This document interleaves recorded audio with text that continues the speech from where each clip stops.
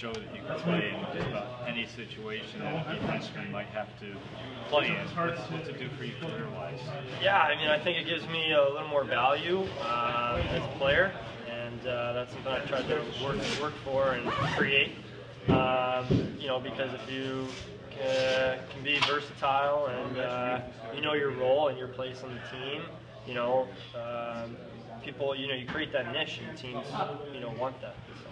How is it to have the one-year deal, not having to worry about PTOs running out, things like that? Yeah. How is it to play like with that on? It's much nicer to know, you know, you're wanted here and you're going to be here.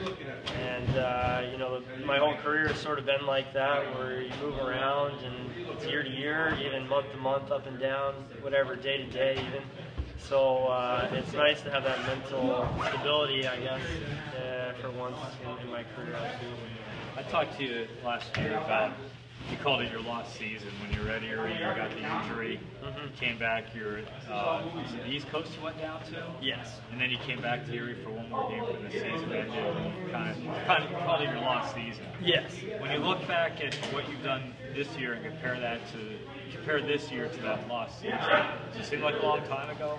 It does. It seems like a different lifetime almost, maybe. But yeah, it was sort of a step backwards. But anytime you take a step backwards, you just have to keep moving forward and climb out of sort of that valley, so to speak. And I thought last year I did that and got back to where I wanted to be, being here. And you know, I just continue to try to get better as a player and improve myself game after game. And next game. You know, I want to jump back to the diverse part about you playing all different kinds of situations. Which situation was new to you, or have you played them all in the past? You know, I think I've played them all in the past. So, you know, at both levels in the ECHL and here in the AHL. So, you know, this is my 5th year professionally, and I feel like I have a lot of experience now in playing those situations. And last year playing in the playoffs was a great experience for me as a player.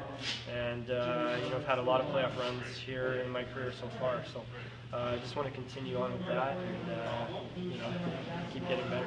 What's your long-term goal? I mean, you hear a lot of guys think that they don't have an NHL shot and they can't get in the NHL. Is that your long-term goal, I take it? Absolutely, just like anybody else.